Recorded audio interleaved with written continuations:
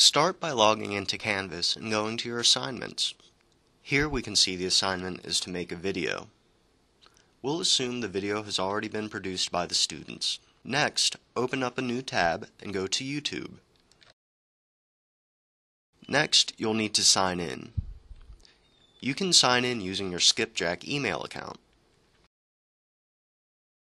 Once you've signed in, click the Upload button near the search bar. If you've never uploaded before, YouTube will ask you to create a username. Do this. Then click the Select Files to Upload button. From there, navigate to the video on your hard drive and click Open. As YouTube is processing your video, it will give you a link to where the video will be found on the web. Click this link. Copy the URL from the address bar and we're ready to go back into Canvas. Click the Submit Assignment button. Click the Text Entry tab and access the Rich Content Editor.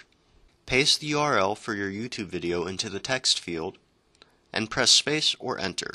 The video will automatically embed itself. And make sure to click Submit Assignment. And that's everything you need to know about submitting a video assignment.